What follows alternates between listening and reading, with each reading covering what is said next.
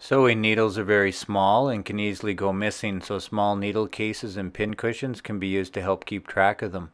Instead of a traditional pin cushion where you stick the points into cotton or cork, a small magnet can be used. You can make a two-piece mold by using a laser cutter to cut thin MDF sheets from an accurate two-dimensional drawing, which can then be glued together to create a three-dimensional shape. 3 mm or an 1/8 of an inch MDF is used to create the negative and is offset a 1/16 of an inch to create the positive. Since the gap between the dies is only a 1/16 of an inch, the saddle leather has to be split to a 1/16 of an inch or thinner, or the leather will not have enough room to stretch and will tear instead.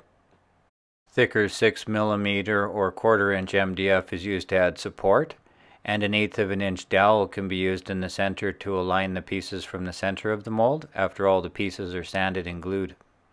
To use the wet mold, cut a piece of 3 to 4 ounce or less than a 1/16 of an inch thick saddle leather slightly larger than the mold and soak the leather in a clean room temperature water for about 10 minutes. Sandwich the leather right side up inside of the mold using plastic wrap as a moisture barrier and clamp the mold using even pressure to the edge of a bench. When the mold is made correctly, not very much force is needed, just enough to close the gap around the mold as the leather is stretched into the shape you created. Leave the mold clamped for about 20 minutes and remove the top part of the mold to allow the leather to dry overnight.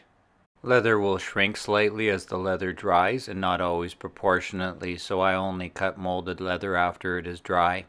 When you cut out the leather for the raised lining, make sure the shape you create is large enough to have a 1/2 inch round earth magnet in the center and the pieces all fit together snugly.